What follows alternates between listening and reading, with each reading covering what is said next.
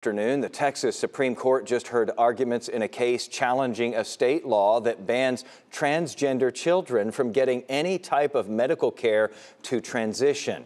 Senate Bill 14 took effect in September. It makes it illegal for children in Texas to obtain puberty blockers or hormone therapy. It also revokes the licenses of any doctors who offer that care to people under 18.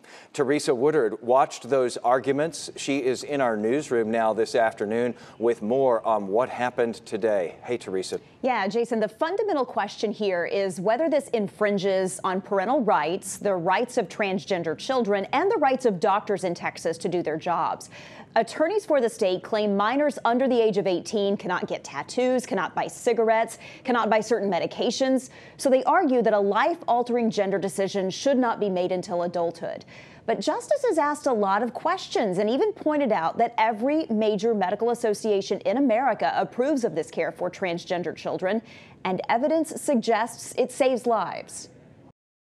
The evidence to support these interventions is questionable at best. But nevertheless, aren't the medical professionals the one to make those decisions?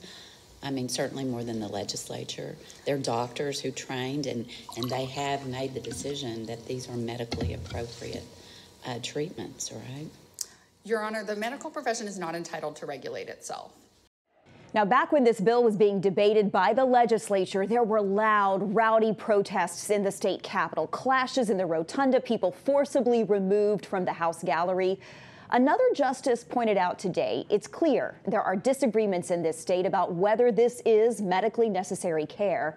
And those elected by the people of Texas made a call on that. It's hard for me to see how the court could ever be the appropriate arbiter of what moral and philosophical basis are we going to sort of embed into our law's approach to this issue. That seems like that's probably a legislative choice.